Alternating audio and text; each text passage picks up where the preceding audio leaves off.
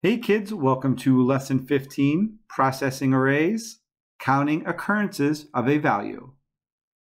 Instead of displaying a true-false value for every item on the list, let's compute one value and display it. A common thing to want to do is count the number of times a value occurs. We can do this with a very small change to the code we've already got.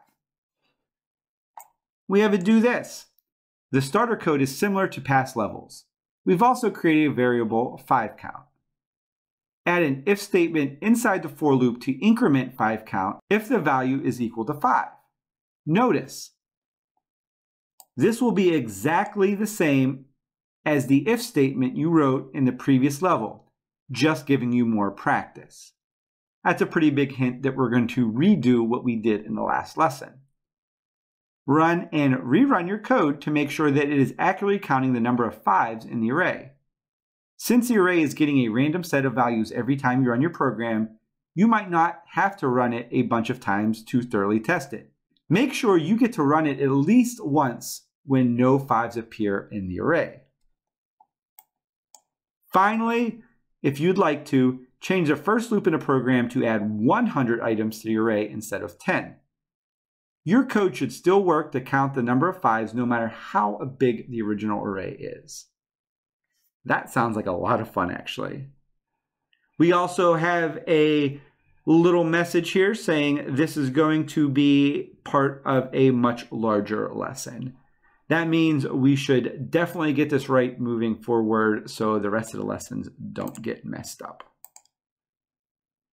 Let's go ahead and take a look at our code. We have test array.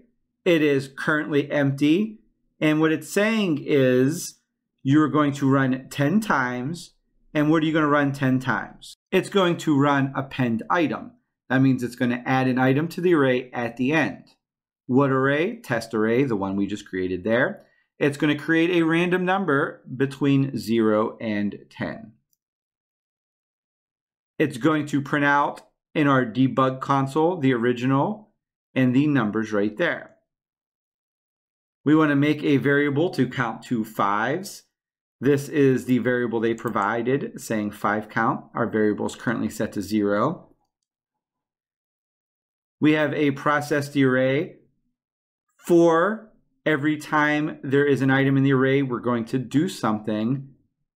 And it says your code here. So that something is something we have to actually write. Then it's going to display again in our debug console, number of 5s, the new variable count 5s, the updated one.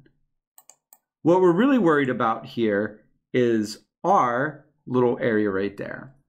And up here, what we have to do is we have to add an if statement inside there that is going to look for the number of 5s. This sounds like a lot like a couple of lessons we've done before, where when something happens, we have to add it to our variable to see. If we remember our coin flipping exercises, every time we got heads, we added to something. And all we did there was just did numheads plus plus. I think that's something similar we're going to have to do here. Let's start thinking this through. We need an if statement, so let's put an if statement there. And what would we have to do? We have to check to see if it is equal to 5. That means in our test array, if one of the current indexes is equal to 5, this is just code from my last lesson, nothing new. Our little error here is just saying we don't need this parenthesis here. We can get rid of it.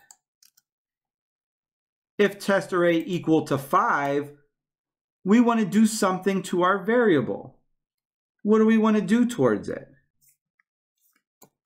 When our test array is equal to 5, we want to add to our variable. That, just like our num heads, I think we can just do 5 count plus plus, semicolon. That means if test array in the index has a 5, then we should add 1 to our 5 count.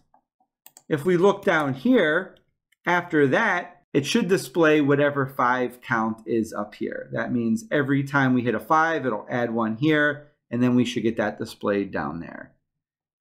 This will run 10 times. That sounds like it should work. Let's see if it actually does. We hit run, original number, no fives, number fives, and none. So it works when there's nothing. Nothing again. This time we have 2 5s and 2 5s there. Let's try again. Just 1. Looks like our code's working pretty good here.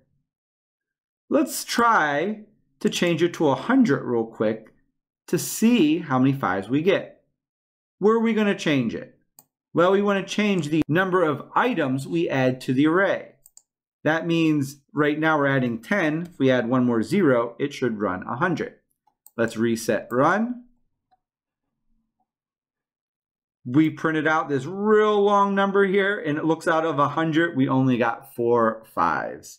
That is not very many 5s at all out of 100. Let's reset run. We got 11 this time, 10, 11. Looks like the average is somewhere there around 7 to 11 there. Not many are coming up. Let's see if we can go to 1,000. 111, we can. Looks like there's 1,000 numbers printed out there. One more time, reset run, 99. We'll stop right there. Looking back up here to our do this, we added an if statement inside the for loop that checks to see if the number inside the index is 5. This was exactly like the last lesson. What we did then was we created a line of code that add 1 to the variable that they provided to us. Then we called that variable to display out to see how many times we got the number 5. Finally, we changed it to run 1,000 times. Let's change it back to 10. We are using this in the future. Not only we change it to 100, we changed it to 1,000, which gave us 99. When we ran it 100 times, it was usually somewhere around 10. Very interesting. I think that's all code.org wanted from us. Let's see if they want anything else. Nope.